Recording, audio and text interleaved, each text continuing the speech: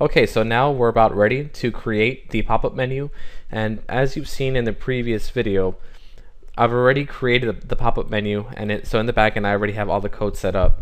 Because I'm sure you're eager to learn how to create a pop-up menu, I'm going to go straight into collecting the code from Visual Basic.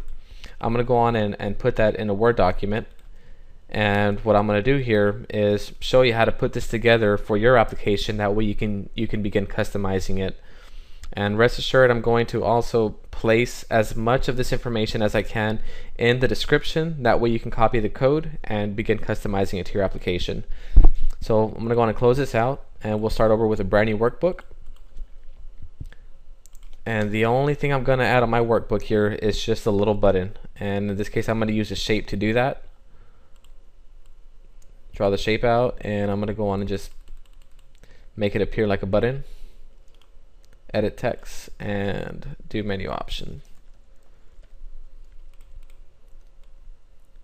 And what I'm going to go ahead and do is go to my developers tab, click Visual Basic, and I'm going to go to, it says insert user form, but I'm going to click the down arrow and I'm going to select module.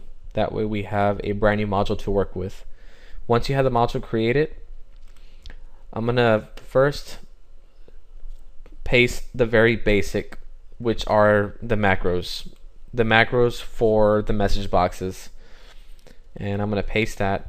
I'm sure that your macros are going to be far more complicated than this. These are just little message boxes that come up. And just to show you what we've done so far is if we go to our macros, we have hello world macro, macro 2, macro 3.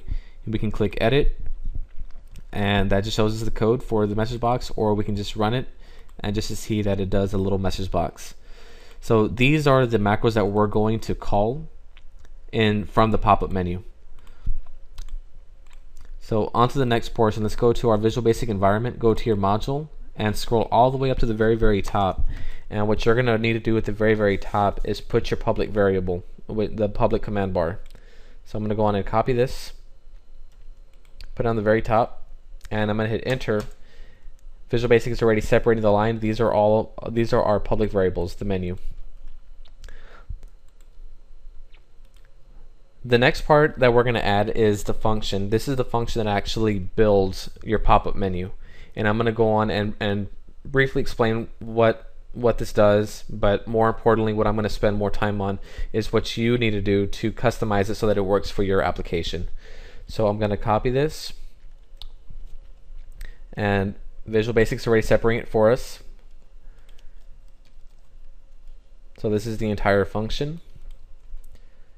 And then last but not least is I'm going to put the coding in for the pop-up menu button. I'm actually going to need to create a macro for that. So I'm going to just do sub button clicked. And then this is where I'm going to put set the menu equals create submenu, the menu, which is this part right here, dot show popup. And what I'm going to do is right click this and hit assign macro, and I'm going to select the macro that I created, button clicked. But now let's go on and go to the code. By now, if you were to play this in your application, this would work. And again, I'm going to put this information into the description of YouTube. That way you can see the coding. But what I'm going to do is I'm going to give you pretty much the skeleton of it. I'm going to make this code right here as non-executable, and I do that by doing a single quote. As you can tell, it turns green, so the program won't do anything with this. If I hit play right now and I play this code, we're only going to have one menu come up, which is going to be run macro hello world. And so I'm going to go on and click it, and you see on the pop-up menu we only have that one option. We click it and it's functional, we get hello world. So let me show you what we've done here. We have the create submenu, and this is going to be a function. All we're doing is we're naming a command bar, and we're naming a CommandBar.Control. Each time that a user clicks the button, this function is called, and the function it must create the menu every single time a person calls this function. So the very first thing that we're going to do is delete any existing command bars that may be present. So if this is the first time that you're running the Microsoft Excel worksheet, it's pretty much going to skip this step. But if this is the second time a user clicks the button or the third time, we need to delete any pop-up menus that are currently existing. If we don't do this, the pop-up menu that we have will continue to get longer and longer and longer, and you'll just see all the duplicates of run macro hello world or whatever command that you have set up on the command bar. So that's all this section does right here that's highlighted. It just deletes any existing menu bars that are currently out. This next piece of code is where we actually draw the menu bar and we create it.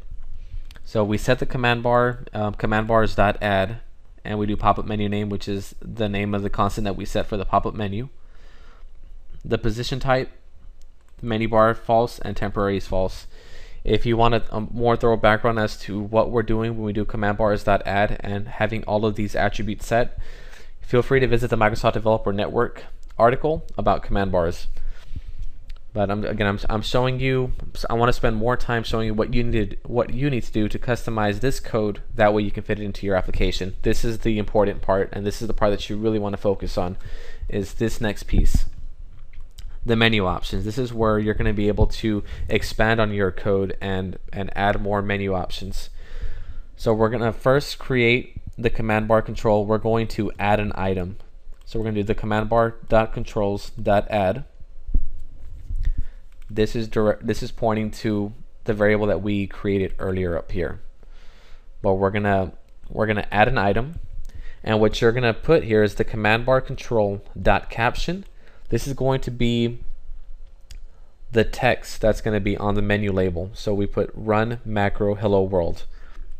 You don't need the ampersand here, but when I have the ampersand here, the R is highlighted. That way if your user was to press R, the macro is run. But I mean, you're welcome to just leave it without the ampersand, have it run macro hello world. And again, this is just for the caption. Now, you want to assign an action to it, because if you don't have an action to it, like I'm going to put this as non-executable code, and we run it and we click it, nothing happens. So we need to assign an action to the command bar control, this specific item. So we're going to put the command bar control on action, run the macro hello world macro. So if I was to change this to TestMacro, and if I was to try running it right now, nothing's going to happen. In fact, we may get an error, but here nothing happens because there is no macro called TestMacro.